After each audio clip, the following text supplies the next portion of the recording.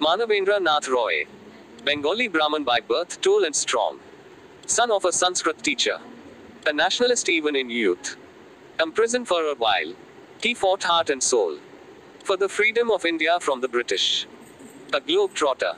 He sought in vain for funds and armies from countries across the world. Chiefly from Germany, the enemy's enemy, to USA through Korea. Married Evelyn Leonora Trent at California.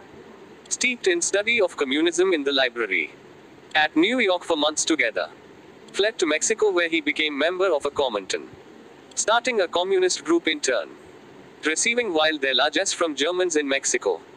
He went to Moscow in 1920 as a member of the Comintern.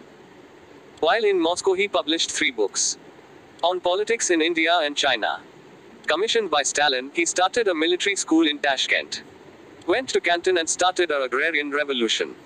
Expelled from the Comintern after the change in leadership. He returns to India 1930 December. Welcomed though by Bose and Nehru. He was put back in jail by the British. Released after 5 years due to ill health. He launched his weekly magazine, Independent India, 1937. Espousing his philosophy of radical humanism. Ellen Gottschalk, his second wife, was helpful in politics too. He founded the Radical Democratic Party in 1940. He was with the British against the fascists in World War II. He was actively interested in politics and journalism till his death in 1954. Roy had believed in reason more than in religion, and in man more than in the clan.